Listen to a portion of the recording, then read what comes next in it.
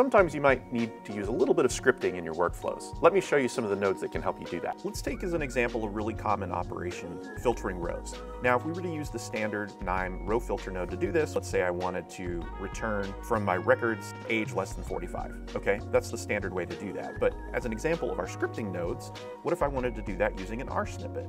I could use R to write a little bit of R code here. Of course, this could be a much more sophisticated script, as you might imagine.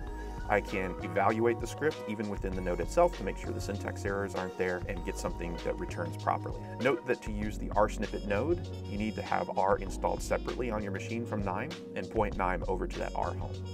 Now, what most people are probably going to use is the Python scripting node. Now, if we want to include this here, one of the really nice things, if I don't know how to write this code, or if I'm just a little rusty on my Python, I can actually use Chi, and I can provide in plain language return rows with age less than 45, and it's actually going to give me that code back. You can actually already see it generated here at the top. Insert that, execute, and I'm off to the races. One more node that we have here is the expression, in this case row filter node, where again, I could write using the KNIME expressions, a similar script. To be able to do that, again, I can ask Chi within this dialog as well. So these last two options actually provide the additional support that you need, again, if you're a little bit rusty on your script writing. But all of these different nodes ultimately get the same answer. The choice is up to you as to what you want to use.